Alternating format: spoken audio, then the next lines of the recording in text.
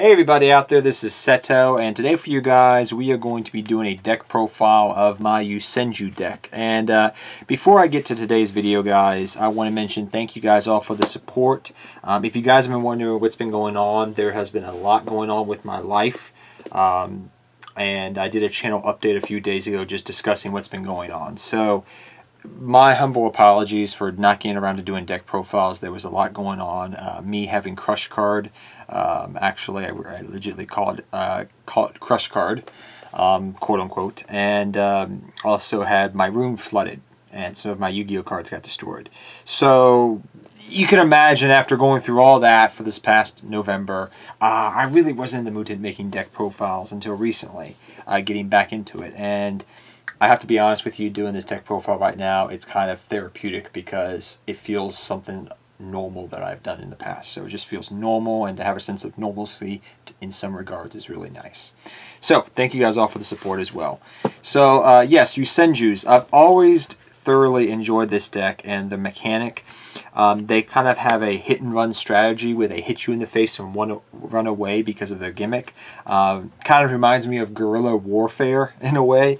And I'd be kind of curious to know, this is something I was thinking about as I did this video. I don't know if these Kama monsters are based off any Japanese mythology or creature. I'd be curious to know. I believe they're based off like muskrats or something of that nature, but I believe there's some lore behind them, but I do not know. Japanese-wise, not archetypal wise, but I'd be curious to know if you guys know that and can expand upon that in the comment section. I'd be really awesome to know.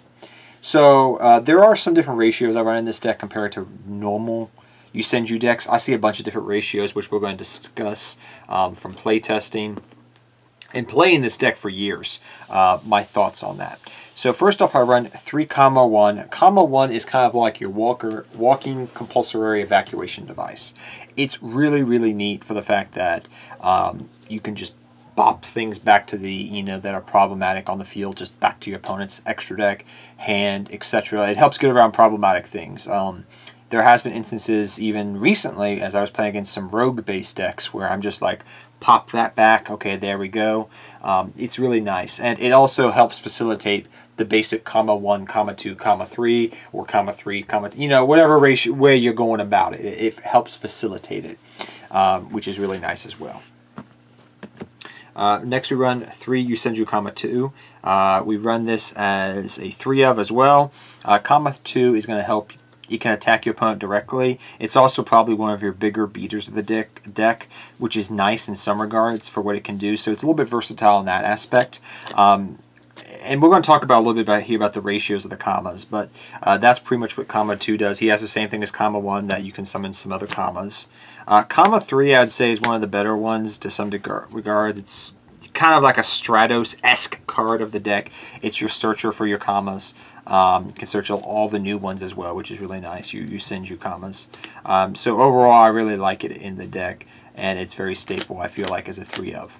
Now, the reason I was discussing ratio-wise with all 3 of these guys here, as I tried to facilitate these all into one picture, is some people run different ratios of the Kamas.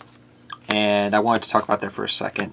Now, there's different reasons why, and I completely understand. Back when we had card demise at 3 of, right? I would have said, okay, it's okay to run them as 2 of each. Why is that? Well, because card demise is going to help draw your deck very quickly. And number 2, you didn't want to have dead Kamas in your hand, quote unquote. So for that reason, I was always on the the side of, hey, you run 2 Kamas, 2 Kama 1, 2 Kama 2, 2 Kama 3. With card demise being limited, I found through playtesting that it was back to the days before card demise was even out. You had to think about, because if you didn't open with a Kama, or you didn't get to your at least 2 of these, 2 of these at least going first in some ratio, you were going to be in a little bit of a hard spot, and you wanted to get to Kama 3 so you could start facilitating stuff as well. So Kama 1 and Kama 3, I'd say the important Kama 2 is important too. And I've seen people run different ratios. I've seen 3, 2, 2, 2, 2, 3, 1. I've seen everything as I was doing research, and I was just like, okay, from playtesting, I found that 3-3-3 works the best. So if you wanted to cut it down and maybe run an Ash Blossom, go right ahead. If you believe your ratios have been working well for you, that's fine. That's what your data tells you. But for my play testing, I like it at 3 of. Next we run U3 Yosenju Ishii. This is one that initially I wasn't too high on until I got into play testing it. So Ishii is, I'm very bad at pronouncing these names by the way, but this guy, I'll call him Yosenju Whip guy.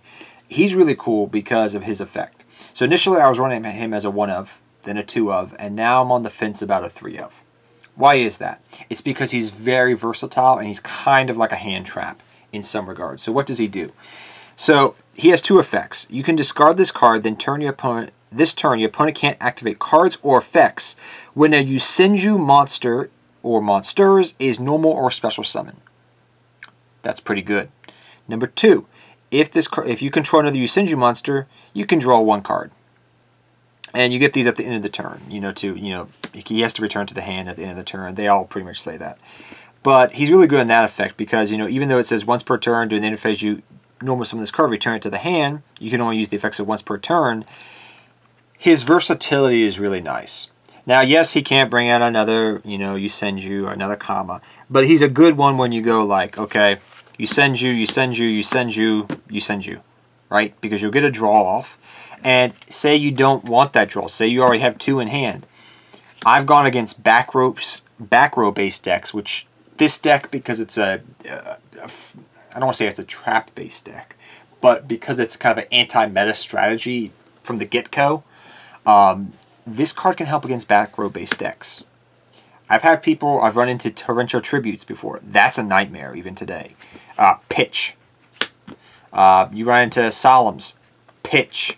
Like, it helps protect you against stuff, which is really nice because, like it says, you discard this card. This turn, your opponent can't activate cards or effects when a Yosenju monster is no longer special summon.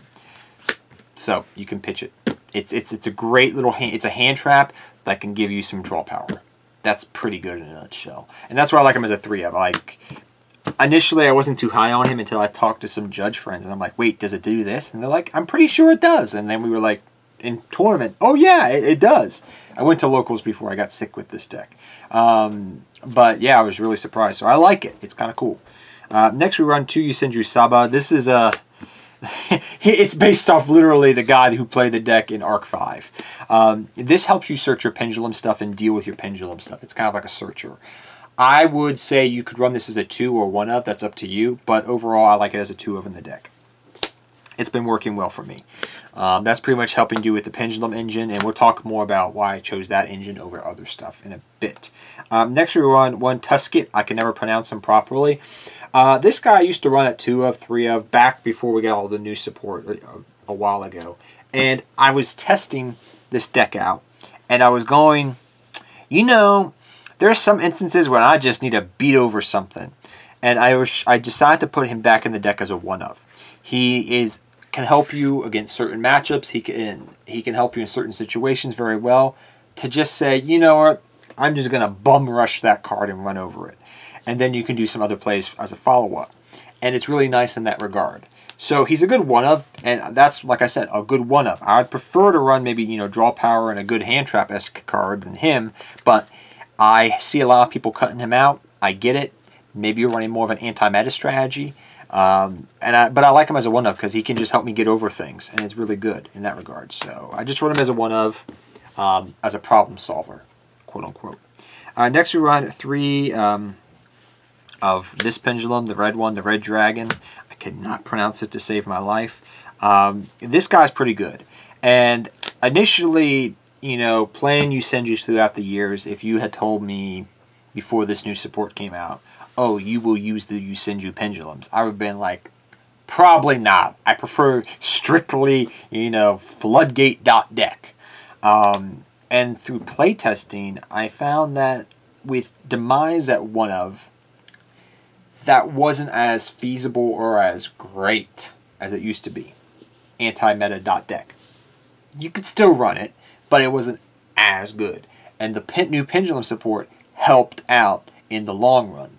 So I try to find a happy medium between anti-meta strategy and the pendulum mechanic, because the pendulum mechanic in this deck it's decent. It's pretty good. It's not amazing like certain pendulum-based decks, but it's decent and good, and it can help benefit you in multiple different ways. And so that's why I decided to run this guy.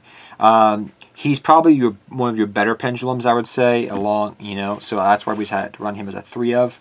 And for reasons, as you've seen in the deck and you'll see in a minute, we run 1 Daibak, and then I decided to run 2 of the arches. So 2 L, because L is going to help you out more in most situations, depending upon your matchups, depending upon, rogue-based decks if you're taking this to locals, because I doubt you're taking it to like a YCS.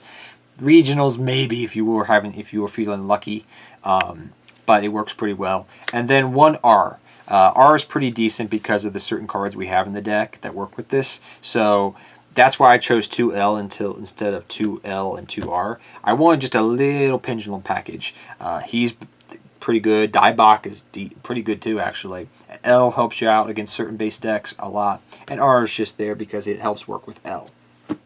So they all work out pretty well. Most of these, you guys know what they do. The reason, if you guys are wondering why I chose L, I'll just read to you the effect why.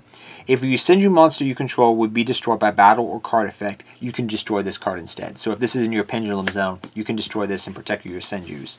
And in certain matchups, that can be really important. Especially if it's a trap-based deck. Even today, there's a lot of destruction going around, even if it's non-destruction, and this can help protect it. So that works out pretty well. 3 fire formation tanky. It's staple. Your entire main deck, for the most part, is going to be all Beast Warriors. Yes, your pendulums are not Beast Warriors, but what you're going to be doing all the time in summoning, it's Beast Warriors. So this can help search out just so many things and give you a little bit of an attack boost on top of all that. Because this deck, even though it does run pendulums, you're not going to be special summoning a ton. So that's why I like Pod Duality as a 3 of in this deck. Now, you could run Card Demise in this deck, and I've seen people just toss in the Card Demise because it was running this deck for ages. And I did that when I got back into testing the deck, and then I quickly found out, there's other cards I'd rather run than Card Demise, just teched in there just because. And if Card Demise was to go back to 3 of, I'd play this deck differently. Alas, it's not at 3 of, it's at 1 of. And that dictates how I play this deck a little bit differently than I normally would with Card Demise. So for that reason, but even still, this deck normal summons. It relies upon the normal summon, not the special summon all the time. It can do it, but you can definitely get Pod Duality in the deck. I mean, you don't need to go to the extra deck all the time. It is nice sometimes, especially now with links and better Exceed monsters and good, decent rank 4s. It's decent. But I like 3 pots still in the deck. It works pretty well. 2 Yosenju Channeling. I can't pronounce the middle name, or I can't read it upside down. This works with your pendulum monsters. This is going to help you search and do things with your pendulums really well. It's not an amazing card that I'd run as a 3 of, but a good staple 2 of is important. If you're not going to run the pendulums, you're not going to run this, pretty much. 1 Yosenju Wind Worship. I have a love-hate relationship with this card here. I see people run this at 3 of and 2 of. I see more 3 of than 2 of. And I get it. It's a draw card. Makes sense, right? But you got to read the fine print and think about it. So let's read this card. If you control 3 or more Yosenju monsters, cards with different names, return as many Yosenju monsters you control to the hand as possible. Then draw cards until you have 5 cards in your hand. You can only activate this card once per turn. It's a little bit situational. A little bit. Takes some setup. A little bit. Good card. But I wouldn't want it more than 2 of. 3 of, I'm not a fan of. 2 of, that works out. 1 of, as a tech option, and a card that you can get to easily and use. Yeah, I like it. But I wouldn't run more than 1 of. But it's a decent, good card. I wouldn't not run it in the deck. But as a 1 of, it's pretty good. It's just a little situational in that regard. So, that's the reason why. We also run one Dimension Fissure. We are going to run some anti-meta strategies. You're going to see this here. We're going to get into the anti-meta part of the deck. We do run anti-meta stuff because this deck it's been its bread and butter for ages, but we're not going to be running it like full bore. But still, Dimensional Fissure is amazing. One Macrocosmos. Again, anti-meta strategies. This deck doesn't need the graveyard really a lot, but it's, you know, a lot of decks are hurt by the extra deck.